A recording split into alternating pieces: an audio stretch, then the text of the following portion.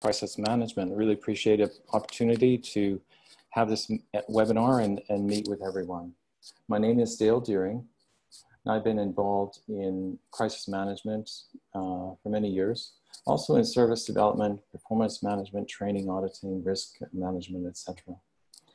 Some of the examples of crisis that I've been involved with or faced would be terrorist attacks, fire, oxygen supply failure, flooding, death of a key hospital leader on duty, hurricane, a board chair of the organization that's gone rogue, financial insolvency. These are some of the events.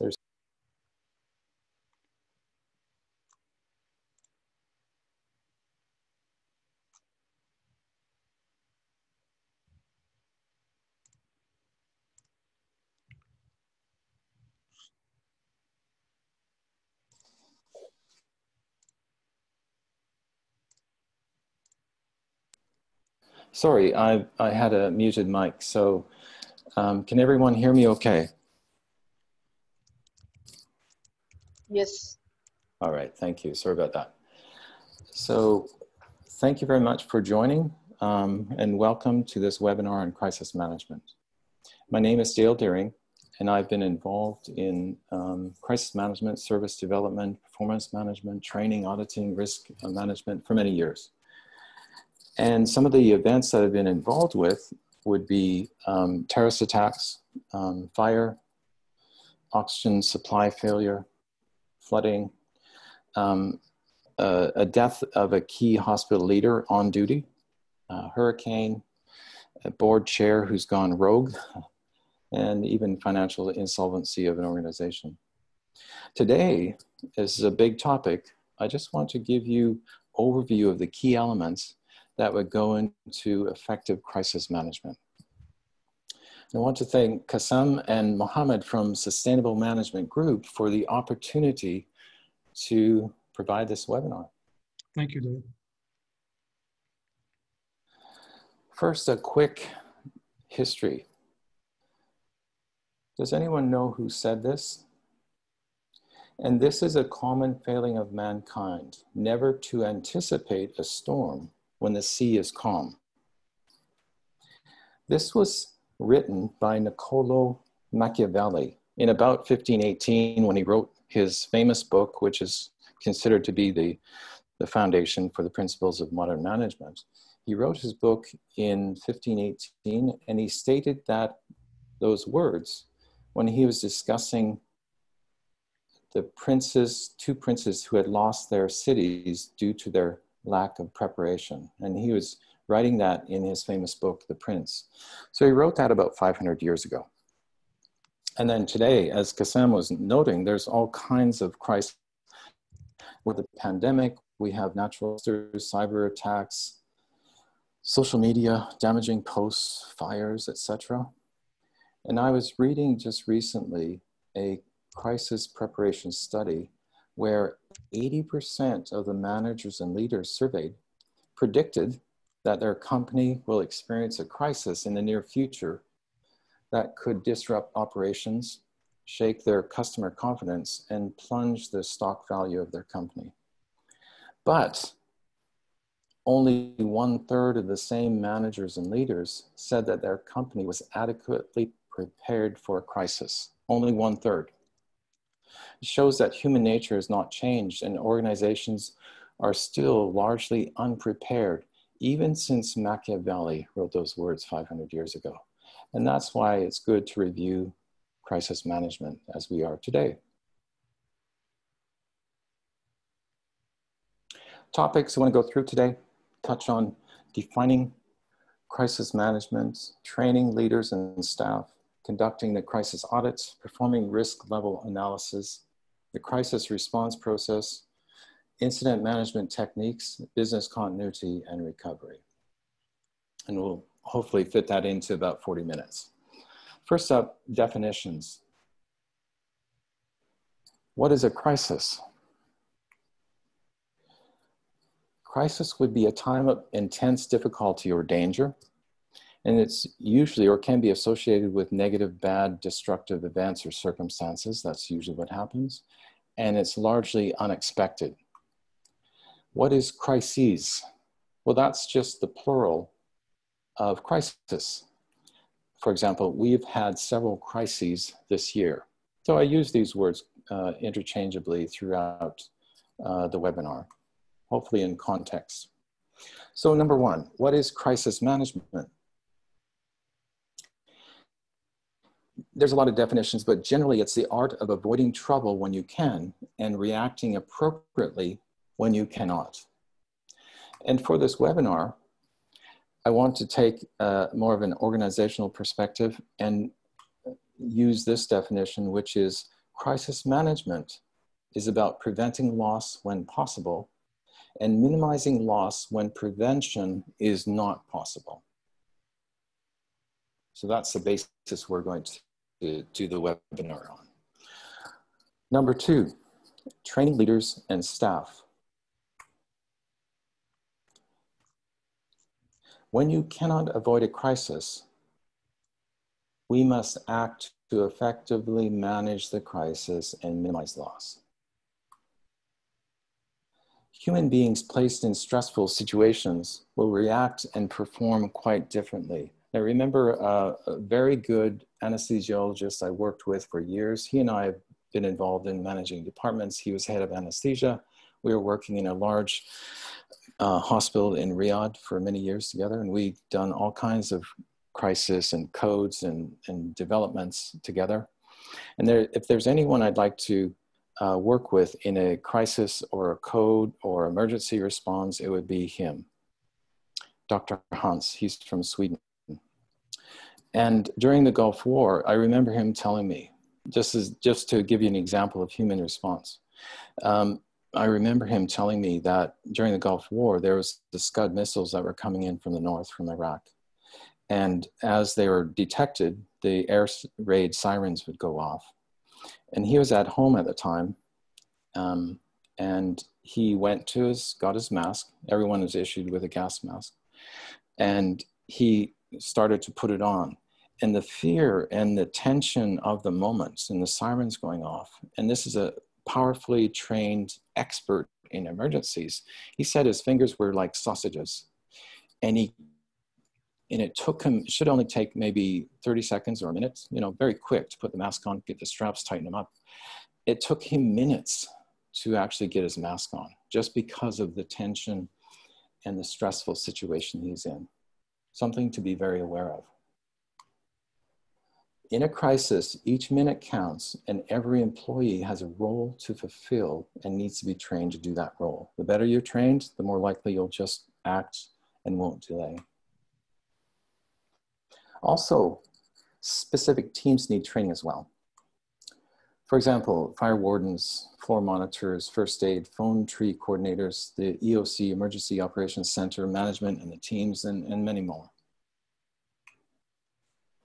Also, training, staff meetings, regular communication, updates, and refreshers. These are also essential to, again, engage and continue to keep the topic, the interaction of crisis preparedness front and center.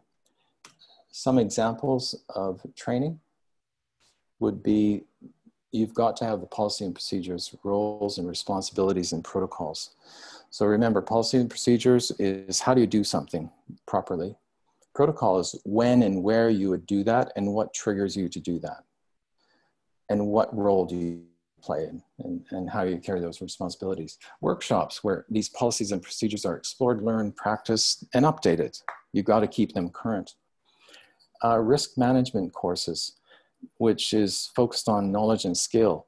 Every organization out there, all of your organizations should have your staff, all your staff trained in risk management. And I know SMG has a very good risk management online course, fundamentals that everyone should take, the whole organization. Questions and answer sessions where it's not as directed or instructed, and people can just interact and discuss preparation and the whole topic. and get a feeling for and apply it in their world or their work pathway. Case studies are very helpful, where you can look at what happened in another circumstances and learn from that. Whether something went right or wrong, you can still learn from that. Drills, for example, fire drill, power failure drill, oxygen failure, and simulation, where you set up a scenario and you have the entire organization practice responding. I would differentiate between drills. It's just the way I look at things. It's not official, where drills would be maybe a department or a team or service area would do their practice. Simulation would be the whole organization needs practice together, and how teams and service areas and the flow of the response all works together to make that crisis management work properly. And remember, after you've practiced, you need to debrief, or even if you've had an event, you want to debrief to make sure that you learn from your mistakes and you also recognize where things have gone really well.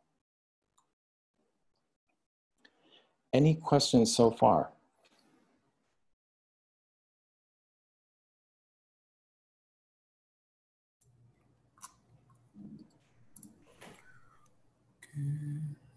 It seems there are no questions there. We can continue.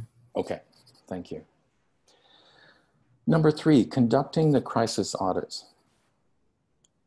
First of all, what is an audit? An audit, a crisis audit, is an internal evaluation to identify potential crises before they happen. It's also known as a vulnerability audit, where you're looking to identify potential crises or threats that exist and what your preparedness is. Why audit?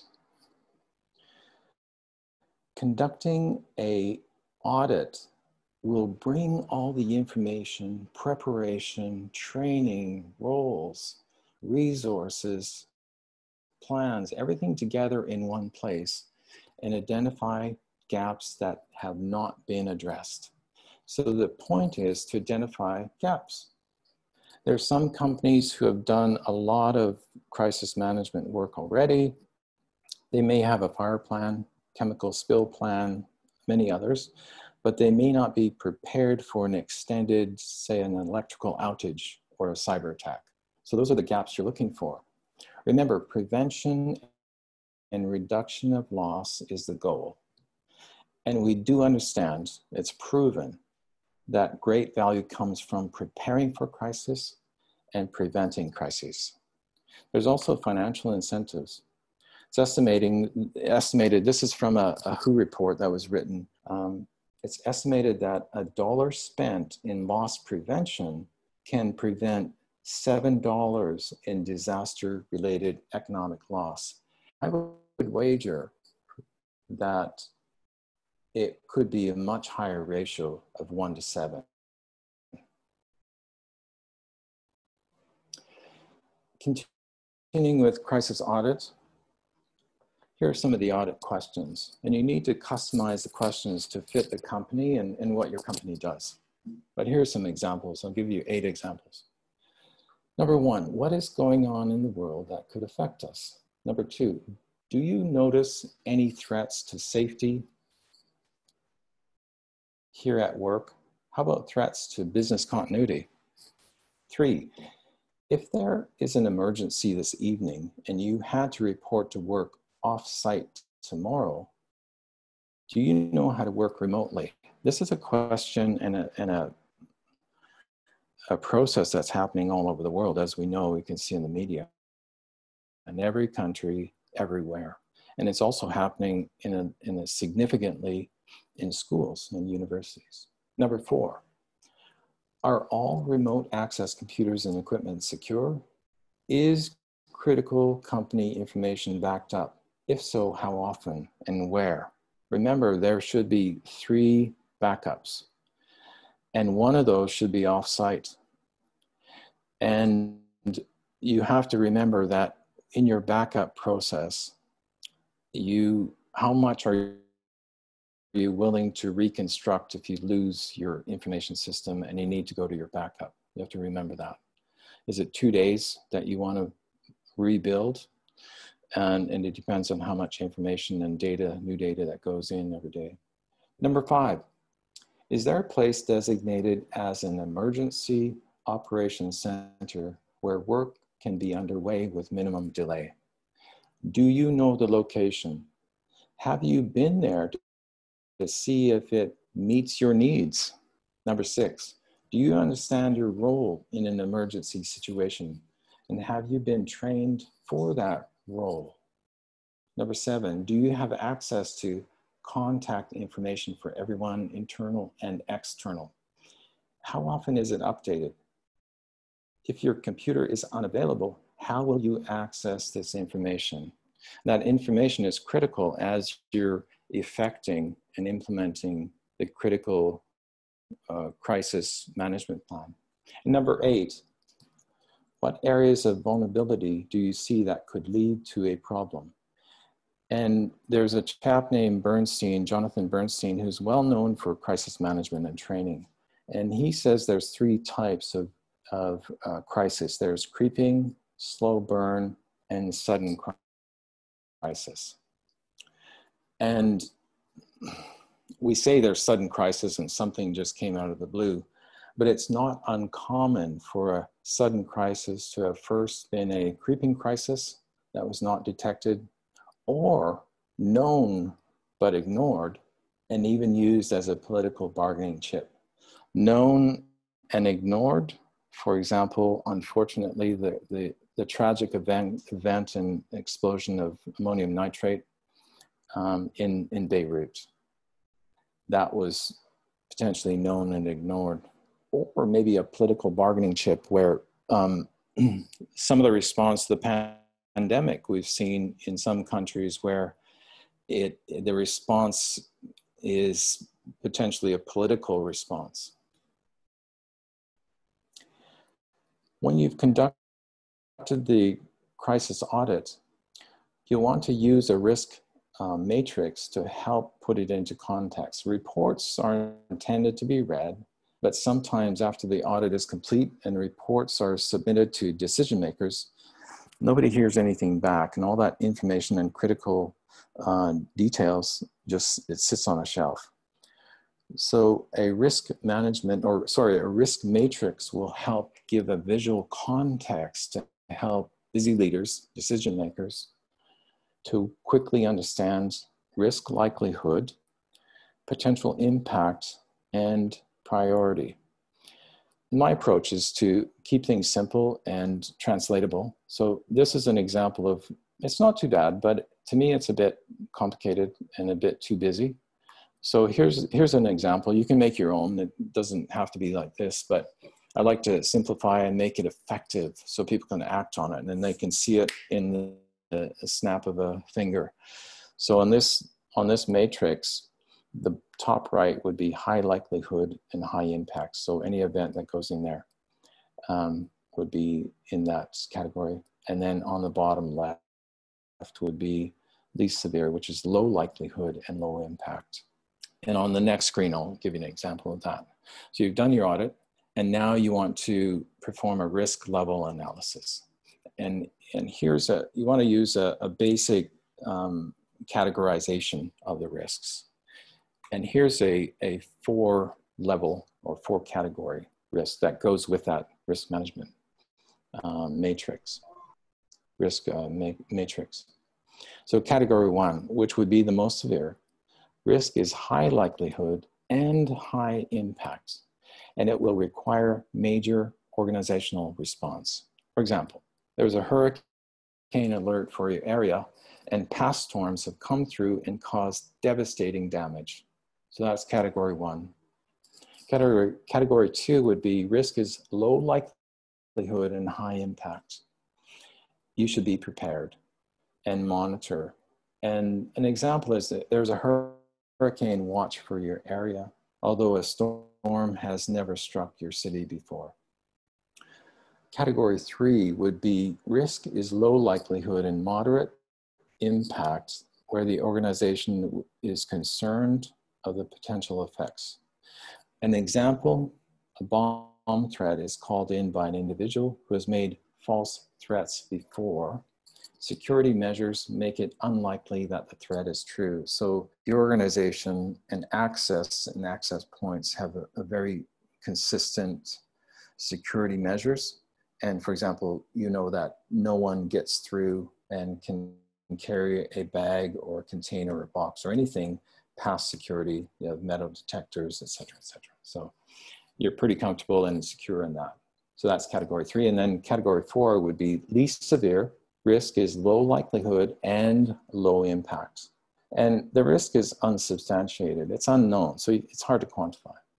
And for example, there's a rumor that the local telephone company may go on strike. So you may want to look at it and see if something did happen, what happened in the past, how long did it last, and what would be a plan B. And you'd use your mobile system, for example, mobile phone system. So those are the 4 categories. So let's take those examples and place them on the risk matrix. So category 1, hurricane, would be in the high likelihood and high impact. Category 2 would be low likelihood but high impact, of course. Category 3, the bomb threat, would be in low likelihood and maybe moderate impact. And then number 4, the phone company strike would be in low likelihood and low impact. And as you can see, it's simple to appropriate priority to the high likelihood and high impact. And we know it's a hurricane, and you set about to make sure you're prepared and everyone's ready. Usually easy to understand. Any questions so far?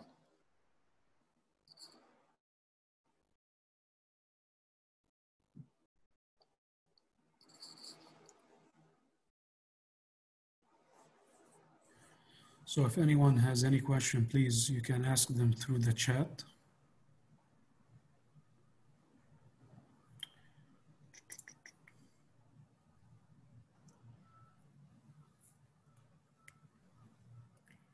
Okay, everyone is saying they're okay. There's one, I think, clarification.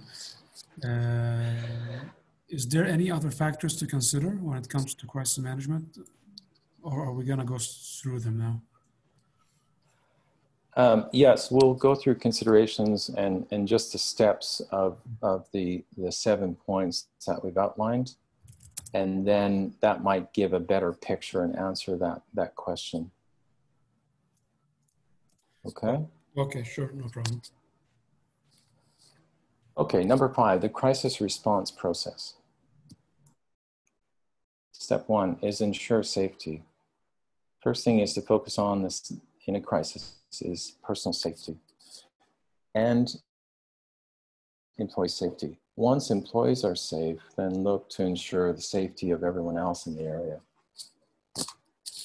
Number 2, perform basic crisis management steps. And this would include human resources, security personnel, management. Call police or emergency response support. Secure work area where the incident has occurred.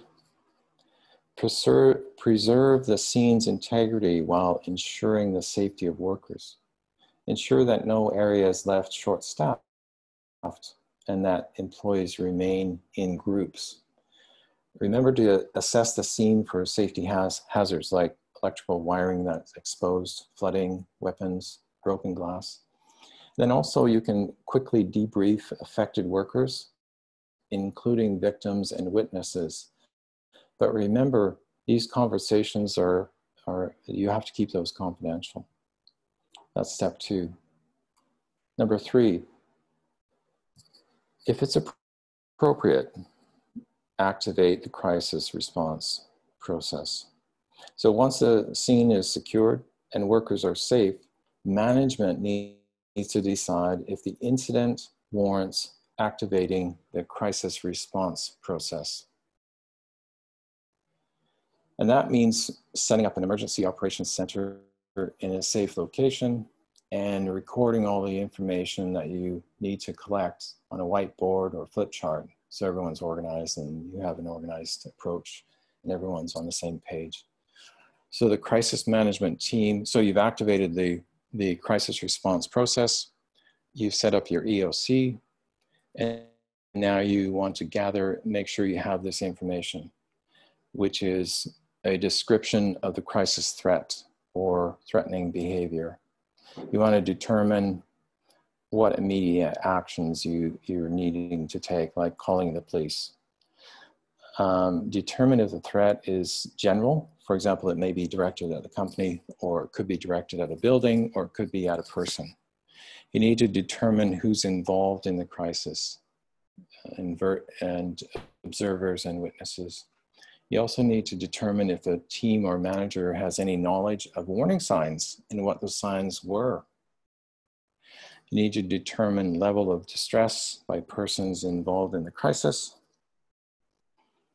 Determine if threat requires immediate security or police presence or removal of employees from environments.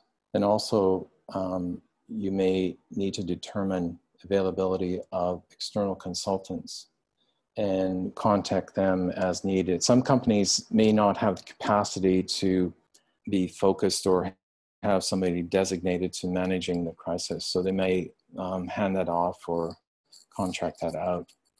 And you need to be able to activate that when and where it's needed. Stay flexible. Remember the direction, the measures, and the actions that you take in this crisis response process. It really depends on the crisis. So you have to be very flexible and have a good plan in place. We'll go through that. And also think about your connections. For example, most communities have access to about 3 days worth of food and water. So if your business is involved in healthcare or housing for vulnerable people, how will you be able to ensure resumption of food and water delivery? If your business, for example, is located in the floodplain, where will you go for weather data? And where will you get a reliable source for that? And how can you improve drainage, for example? So reliable information and connections are really critical. And all of these steps must be explained in the organization's emergency response plan. And you need to tailor that to the specifics of your business. Okay, number 6, incident management techniques. This may answer some of the questions that came up, or that question that came up. First of all, the goal is for no crisis events or emergencies. But we know that's not a reality. And there's human beings, machinery, and an inability to predict or behave predictably and safely in all instances. So when there's a crisis, there's an acronym for that. When you're responding to incidents, take charge. And the acronym is, T is take control of the situation. A is assess safety hazards. K is keep yourself safe. That includes stopping any machinery and removing yourself from dangerous elements. And E in take, ensure others are safe or remove them from dangerous environments. In the take charge, the word charge, C is call 911. H would be help any victims if you are trained and if it is safe to do so. Move victims as little as possible as it could aggravate their injuries. And also just, if somebody's there and injured, keep them warm. A, activate crisis management plans. If appropriate, reassess the scene for new safety hazards, including bystanders. G, get control of the scene. Make sure evidence is not disturbed. And finally, extract yourself. Turn things over to the proper authorities, such as emergency response personnel or management. So when responding to a crisis, take charge. And that's a good acronym to keep in mind when you go into a crisis. Crisis management techniques, there's documentation that's required. You'll be legally required to have, in the event of crisis, depending on your business and where the crisis is, etc. But make sure you know what the documentation is required and have them ready prior to the crisis. Know what you need to document before the crisis. That should be ready. Here's an example of the information that you'd gather. Type of incident, date, time, location of incident, employees' personal information, work information of employees, people on duty, emergency response personnel, name of the hospital where the employees were taken. Somebody's injured and they were taken off. Keep track of that. Witnesses' personal information and their testimony. And then a description of the incident, timeline, events, damage, type of accidents, hazardous materials, etc. These will be required, and you need to know what your jurisdiction, your area is required to do, and make sure you have forms and capacity to record that and have that ready before the crisis. Also, there's some other documents which would be helpful: safety manuals, policies, materials that you can distribute to employees, things like that. Also, with incident management and documentation, you will need to investigate the incident. And there's 8 steps, which I'll just briefly go through. And there's also an incident investigation kit. And we can provide this information to you after the fact, after we had the webinar. But you'll need to have companies' safety policy, investigation procedures, insurance information, notebooks, pens, handheld GPS, camera, etc. So you can have date and time. A lot of things. Make sure you have that kit available. And then with your crisis investigation document, there's really 8 things that you need to investigate and put into that document. So you gather information, you identify the basic facts of the incident: who, what, when, where, and how. Why will come later. You want to include a description of the crisis, timeline, witness reports, sketches, physical evidence. That's why you need that kit, investigation kit. Determine your probable cause. For example, your aim is for prevention, not to blame. So your probable cause shouldn't be employee error. It should be lack of proper training in forklift use.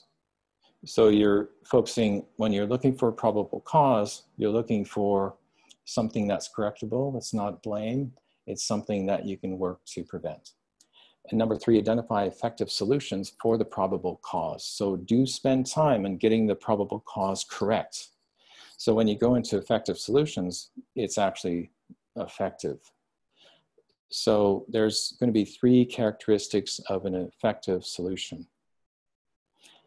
The solution must help prevent a reoccurrence of the incident, must be something that you can control, and it must be in line with your organization's values.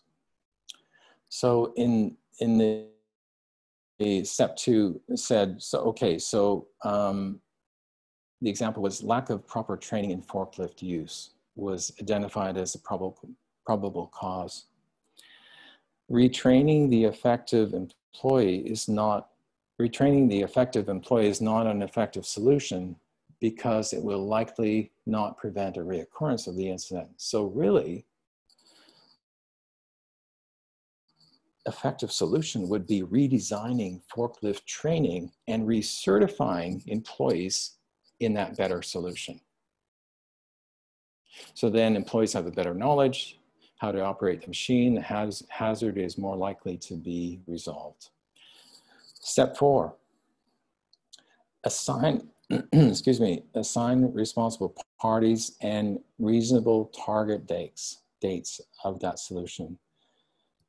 Identify the solution, put them into action. Determine who will implement the solution, what will be done, when it needs to be completed, how it will be evaluated, and who will monitor progress. Number 5, write the final report. The report should include all the gathered data, probable cause, solutions identified, and the action plan for the solutions. 6, communicate results. Highlights of the report, what happened and what the organization plans to do. That should be communicated to all the employees. And you may want to give more detailed information to those affected by the crisis. Number 7, excuse me, track solutions. So the incident investigator will be responsible for tracking solutions as they are implemented to ensure they are implemented correctly and on time. Otherwise, what's the point? And then number 8, monitor the workplace for reoccurrences of the crisis. Did the solution work at preventing occurrences of the incident? That's the point of doing all of this. If it doesn't work, you need to reevaluate the probable cause and the effective solutions. Go back to the beginning, reevaluate, get a solution in place, and then act on it. So that's incident management techniques and documentation for 8 steps to take. Any questions so far?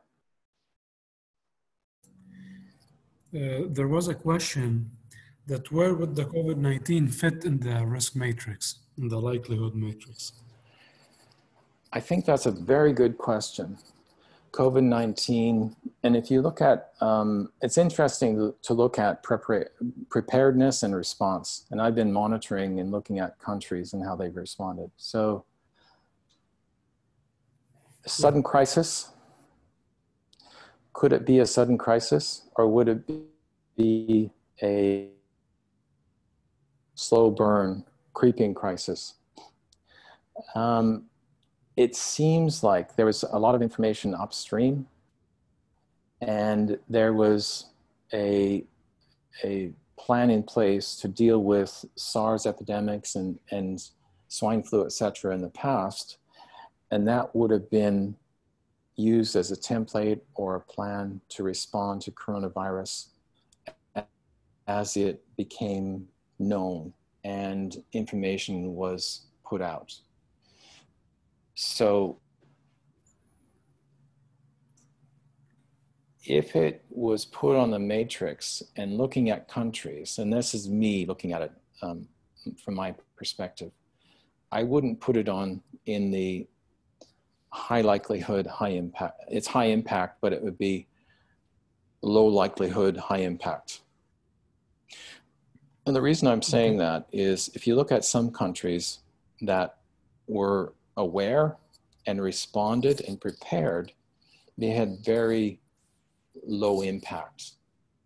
And now I'm talking in terms of a medical or people infected, overwhelming. If you have this huge curve of hotspots and people getting infected, it overwhelms your healthcare system and it becomes like New York, what happened in New York or in Italy. So if you prepare and you're aware of it and you put measures in place, you never get to that high impact or high likelihood level. For example, if you look at how Taiwan responded, they put measures in place and they never had the high impact. If you look at it, like I said, from a healthcare and overwhelming the system perspective, it never happened. Also, if you look at what happened in New Zealand, same. Okay, so it's a very good question, excellent question. And it varies depending on which country you look at. If you look at, obviously in Italy, was it the fact that it was known and it was ignored, or it was known and it became a political issue? So would that be put into category 1? Because it was ignored and then it became something, and then it overwhelmed the system. Even health workers are dying because they don't have the right protection devices, masks and the like. So I don't know if I can give you the correct answer. And I would say it depends on what country and what situation you look at. South Korea is very good at identifying, locking down hotspots, and quarantining, Okay. getting prepared and acting on that, putting a system in place. So hopefully that answers the question. Yeah, thank you. There's a couple more questions. Okay. How could we differentiate between risk and crisis? Is there a differentiation between the two? Yes, one is preparedness and understanding risks, and it hasn't happened. Crisis, it's happening. It's something that's already in place and it's occurring. Okay. That's how I would differentiate. Any other questions? And is there a crisis management published standards like there are for quality and environment? It's harder to define exactly crisis management because there's so many different types of crisis. So I would say generally no. And it's most important. That's why I'm emphasizing that each company would have their own audit system, their own preparedness, their own training and awareness of what to face, and their own risks as to what they identify as gaps. But there are common practices, which I'm outlining today, as to how to deal with and prepare for and act when there is a crisis, and or avoid it entirely or reduce the effect. Perfect. So generally the answer is no, and it's very, very important how the company organizes and trains and prepares and then responds.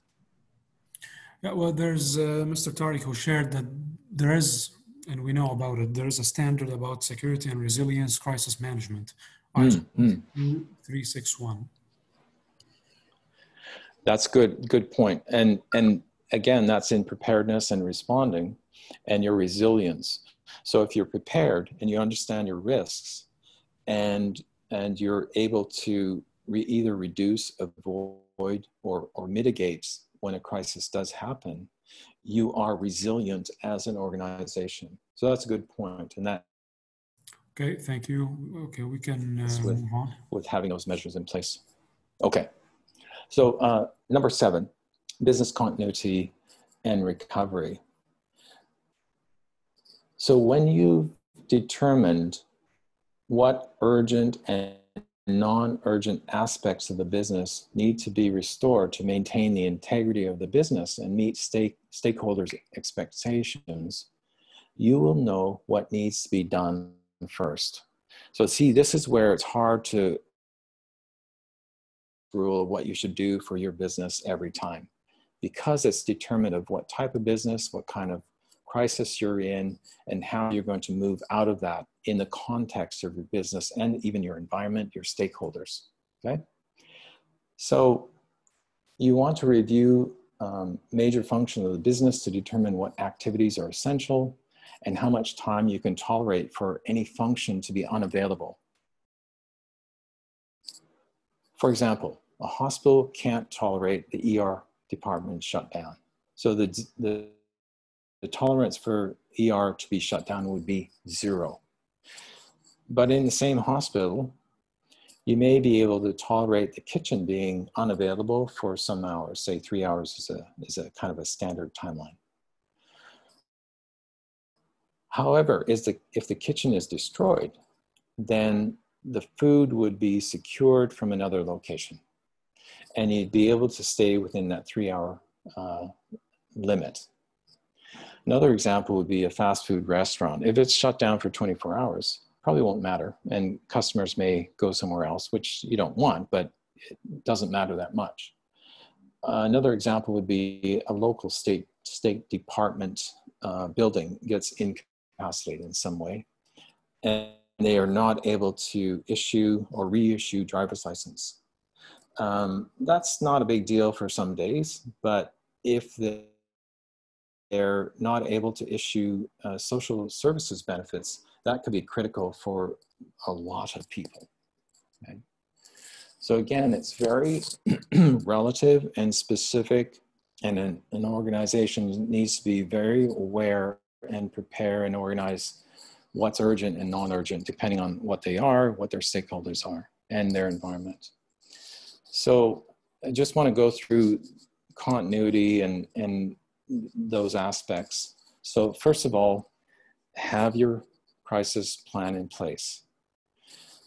There needs to be a copy of the plan available for reference at all times. And it's not enough to have it on a computer server because your power might go off and it's not available. So I recommend having a 3-ring binder with a noticeable delete, and keep everything, the updates, everything up to snuff. Remember in point 3, this is part of the continual preparedness process, staff meetings, regular communication, updates, refreshers, all that's part of it.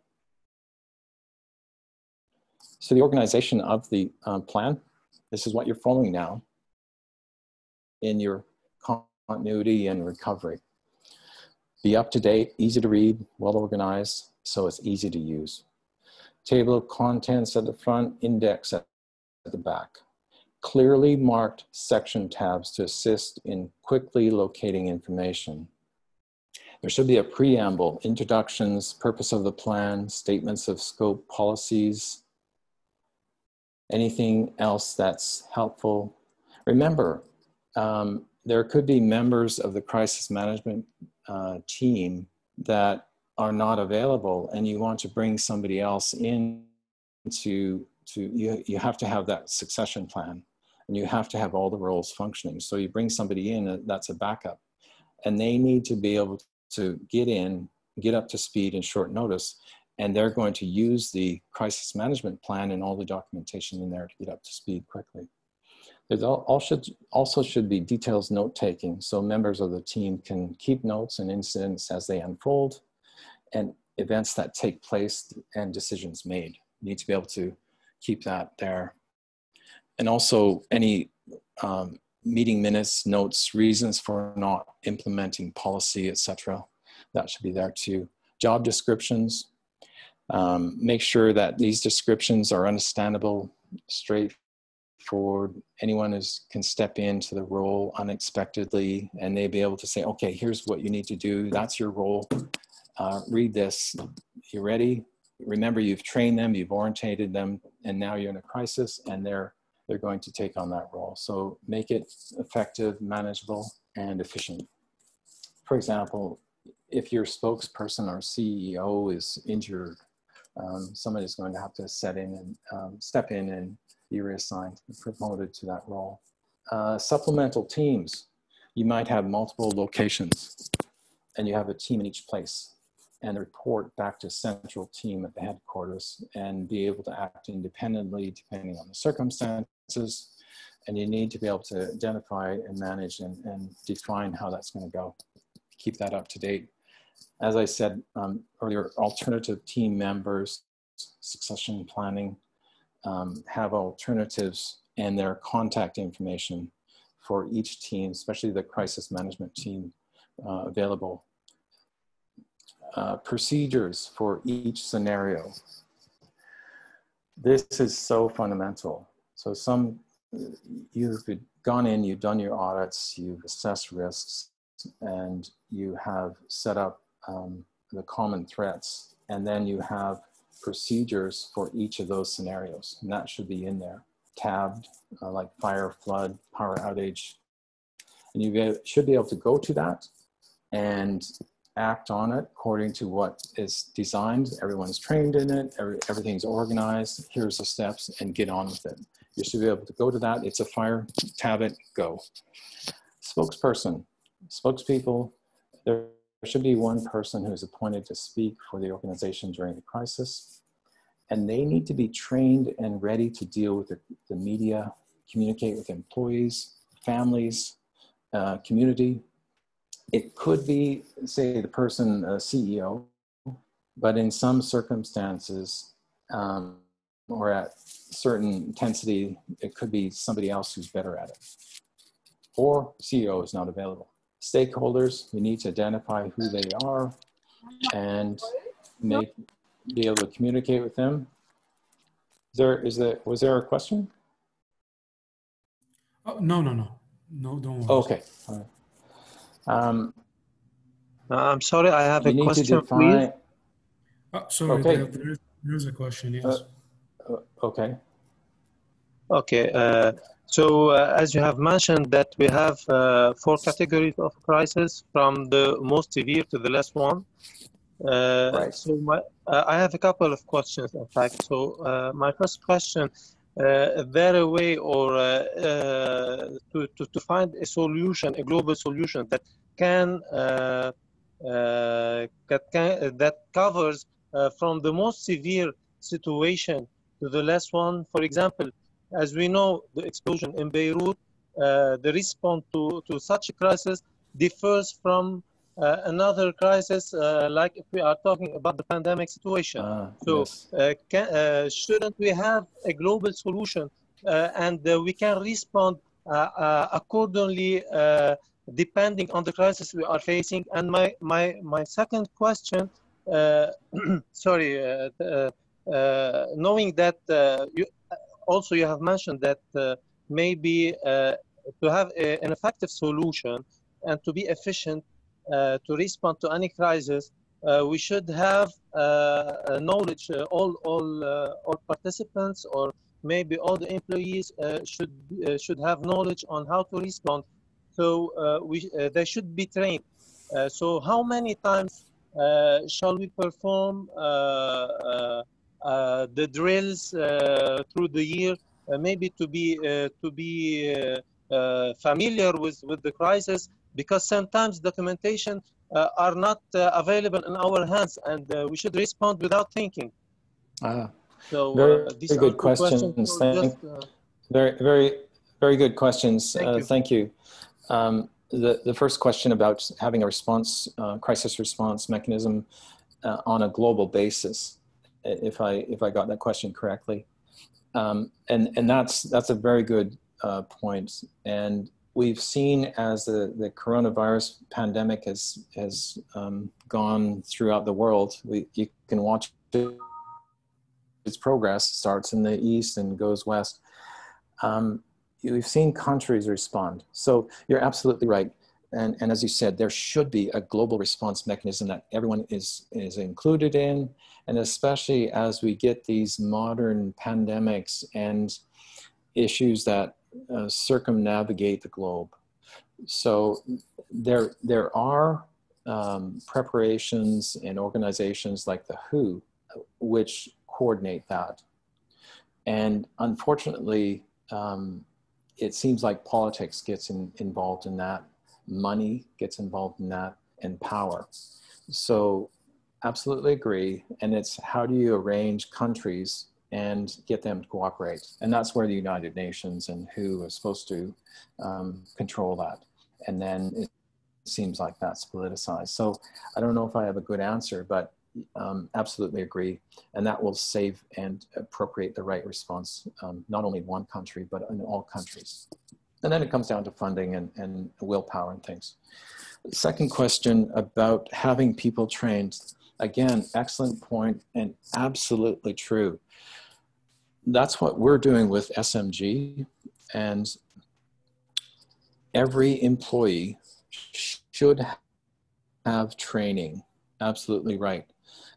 In risk management. So you're getting every employee in the organization with eyes and ears and in monitoring, and they're seeing things from a risk management point of view.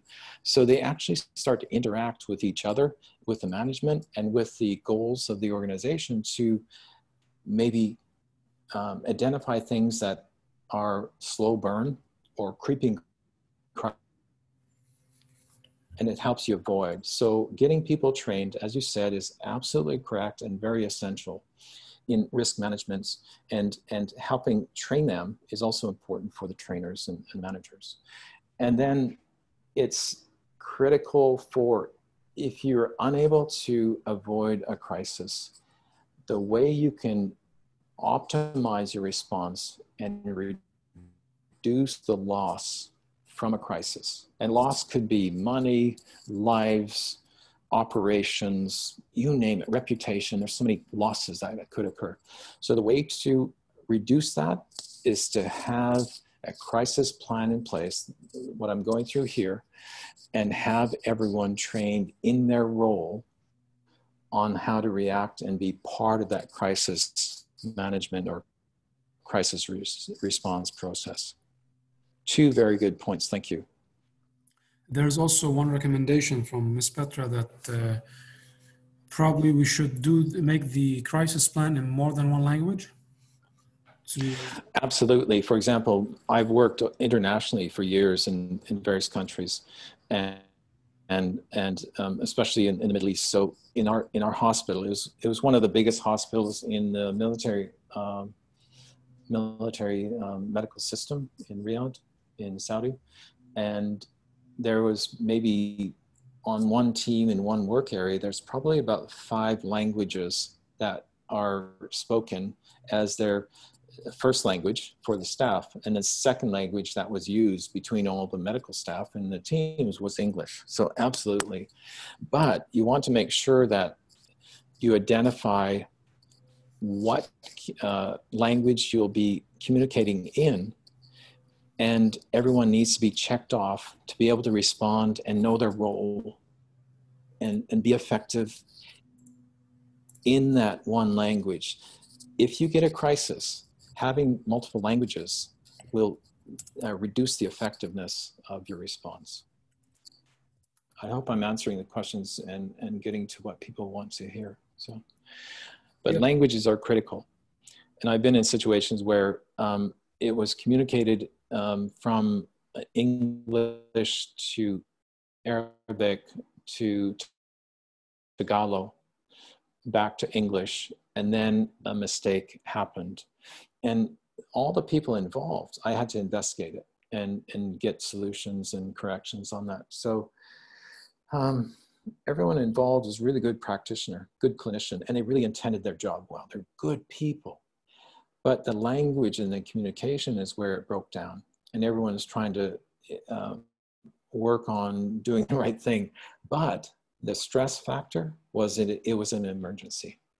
And everyone sort of reduces to what they feel is comfortable with, and everything got out of control. So that's critical. Other questions? There's one question about, I think this is a long debate, but if you can do it shortly, that okay. Why did COVID-19 spread more in more advanced countries than the less developed countries, for example, in African countries? Remember on that slide where it's either creeping, slow burn, or sudden?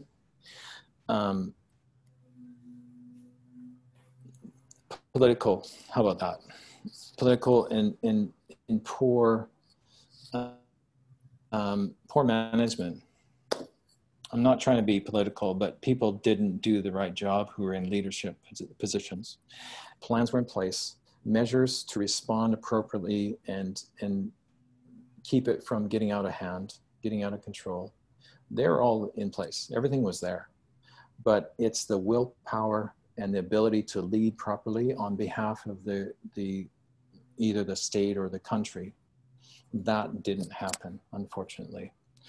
And, you know, I'm not a political person, so I'm not stating that in a political sense, but it was that, unfortunately. Should never have gone that far.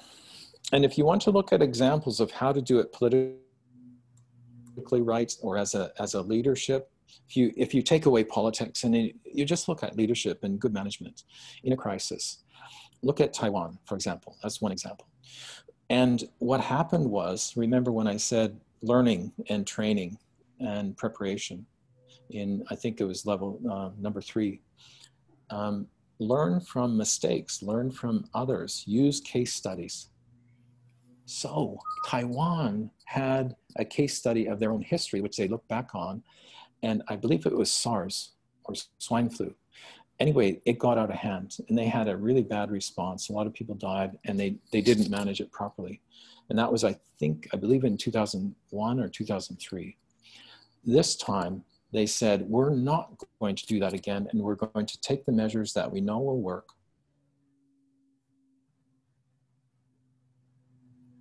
Respond to the pandemic. Everyone knows how to do it. And they followed the plan and took the decisions and acted early, acted forcefully. And they've had like under 100 deaths and they've managed it well. For example, they started organizing their manufacturing system so everyone could have a mask. I think 3 masks per citizen or resident per day. And they implemented that. They got tracking and they got testing in place. And when they identified a hotspot, they locked it down. So all the measures of how to deal with it are there. It's a matter of having the fortitude and the leadership of implementing it. So there are really good examples of how to do it. So back to the question, it could have been handled much better in several Western countries that have the capacity and knowledge and the plan in place to do it, and they never did. Okay, thanks, Dale. Let's move on. Okay, let's finish up. This is last point 7. Just going through the crisis plan. Stakeholders, we were talking about that. It's essential to have that in your plan and know who they are and how to communicate with them and how to identify them and keep in touch, because employees, customers, contractors, suppliers, these are all your stakeholders. And make sure contact details are there and they're up to date every 90 days, for example. Because when you're in a crisis, you need to have communication. Emergency Operations Center. So you've gone through step 1, then step 2, and now you've activated the crisis response. It's at that level. All the details of the Emergency Response Center need to be in your plan. Team members and who's going to be there, contact information, etc. What's the available infrastructure, equipment, how to access the building, where the EOC is located, what items of support the team needs to bring, for example, radios, phones, water, food, generators, extension cords, first aid kits, computers, etc. That all needs to be there so they can just act. And then also, you need to define the chain of command. Decision makers are responsible for how this goes. And the details for the chain of command need to be there and up to date. These people are going to coordinate the activities during the crisis and look after all the issues in continuity and recovery. Also, the spokesperson needs to be part of that. And then finally, the human side. Event debriefing. This is a critical part, and the last section of the plan should have room for a summary where each member of the crisis team can make notes and things that are necessary to share after the incident is resolved. And I think I mentioned that earlier, but I want to re-emphasize it here. It should have comments that demonstrate strengths and weaknesses of the plan, recommendations. So even if you're effecting and implementing your crisis process in your plan, you also are monitoring and allowing people to put information in there to help improve for next time. That's always your process. Staff debriefing. There should be a section for provision of counseling services for people involved. When there's a crisis, each of us handles things in our own way. Some people look for closure, others look to try and deny the incident. So the crisis I've been through and the things I've seen, it still disturbs me at times and when I try to sleep. So everyone has to deal with it. And as an employer, you need to be prepared for the range of reactions and emotions that come with any particular events. An emergency responder will have their reaction, witnesses have theirs, those who are uninjured, some who are injured, so accept it, it will happen. And these reactions are all perfectly normal and expected. And it's okay. And make sure that you have professional help available to people, and you accept and work with people to help them come back into dealing with their crisis and how that went, and then continuing to be a productive member of your team.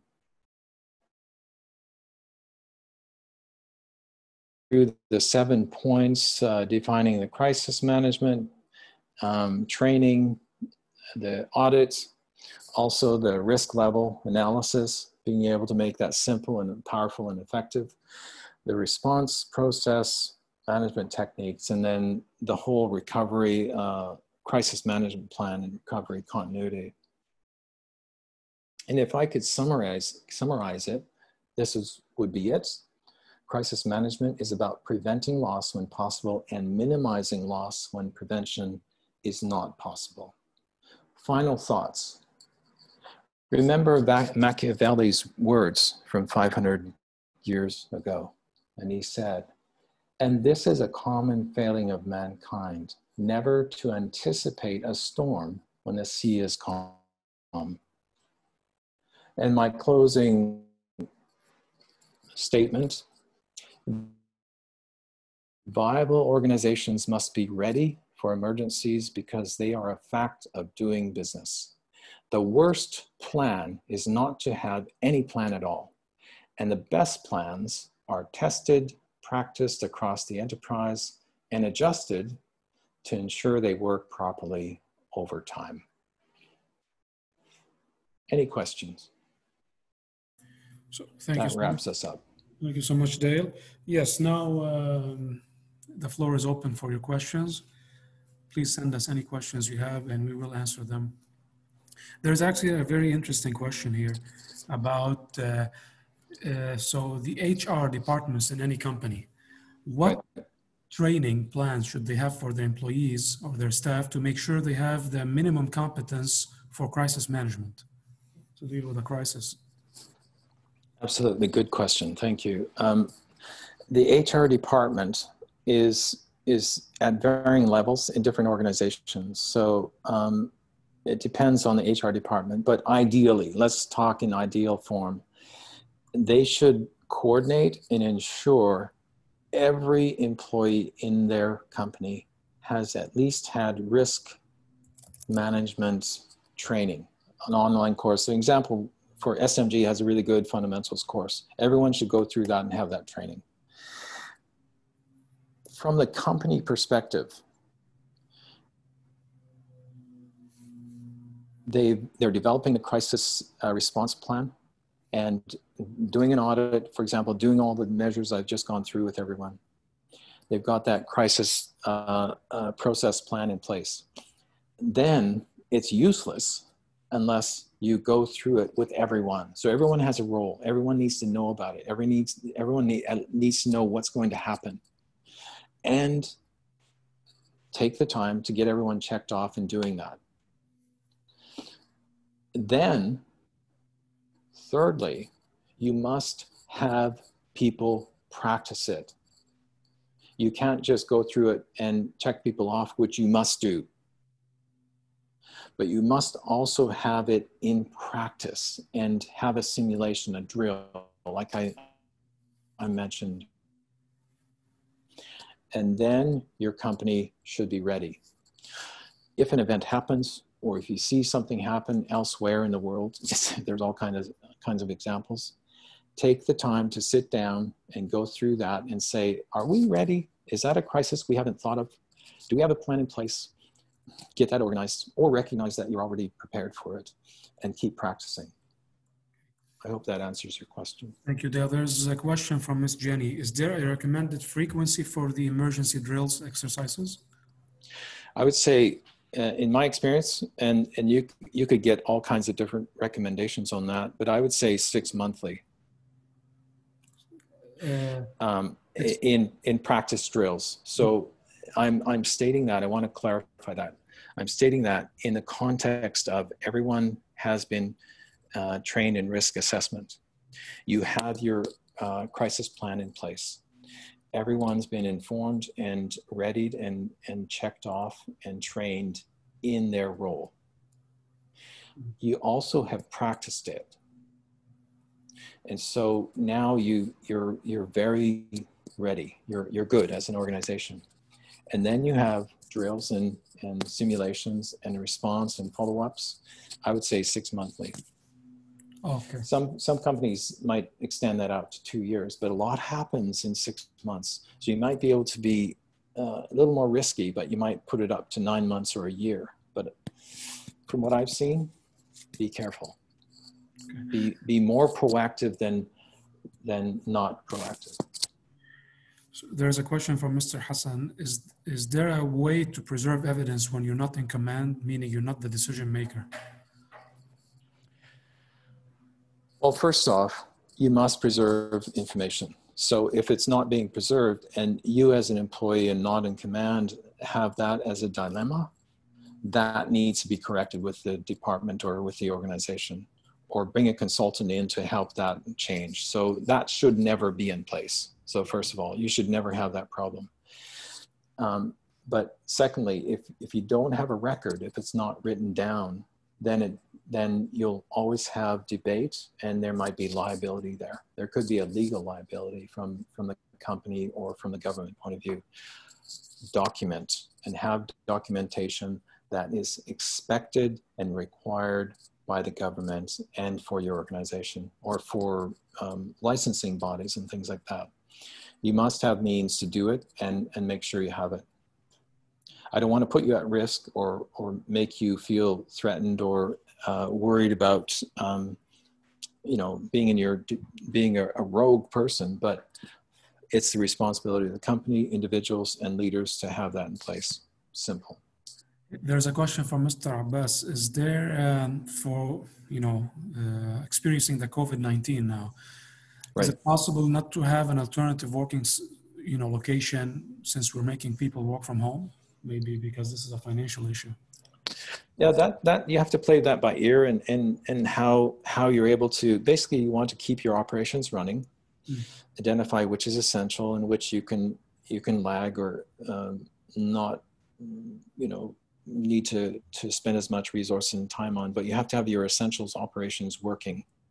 So if your essentials are working without setting up an EOC, then fine. As long as you're safe and you're able to operate, you're stable, safe, and functional, do it. Okay. And there's a question from Mr. Nathan. If you have a crisis management in place and you can prove it, implemented and everything, does this impact your insurance premiums?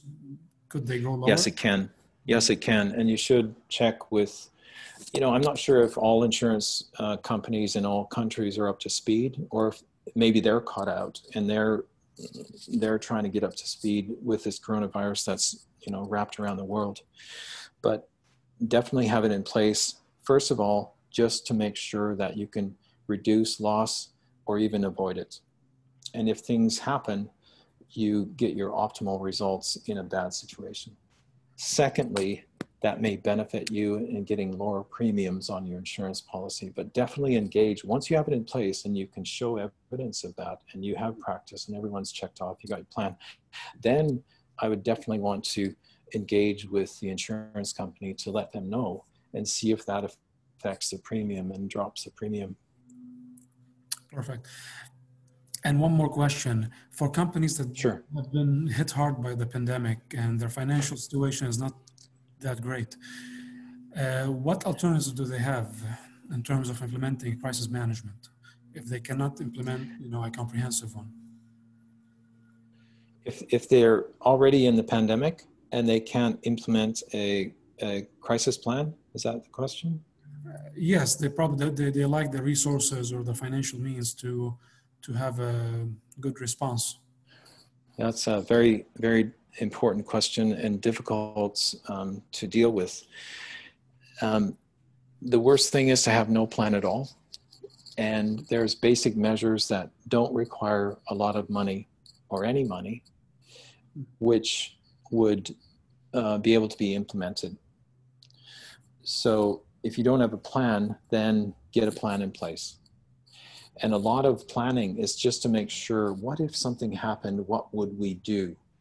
And then preparing for that and getting everyone in the organization on the same page and identifying and training and checking them off in what their part is in the response when that event could happen.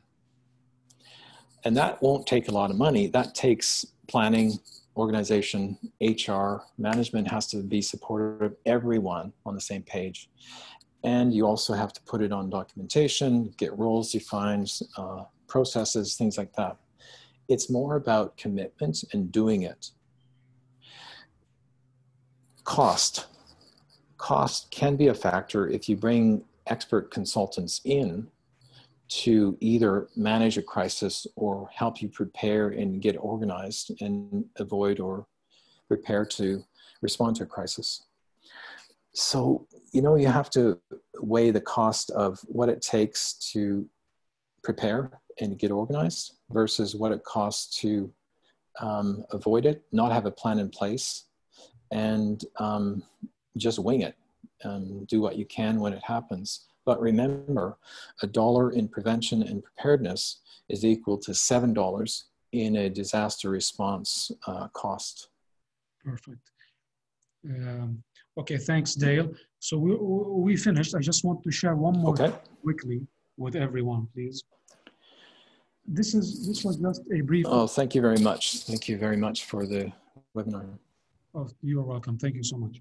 So this was just a brief overview of crisis management. Obviously, this topic is way more detailed. So we have developed a more comprehensive and detailed courses that are online and that could fit the requirement of competency for your employees and staff. So we can offer a single crisis management online course that gives you 8 credit hours. Or we have also developed a diploma in crisis management and leadership. This diploma includes 5 courses. They are all fully online and self-paced, so you can take them at your own pace. And they fulfill the requirements of the regulatory bodies or any third-party audit that you might have. So I just wanted to share this with you. I will also share them with you in an email. And if you have any questions about them, please feel free to ask us. This session has been recorded. We will send you the recording and also we'll send you the presentation. Thank you so very much for attending this webinar. See you on the next one. Thank you.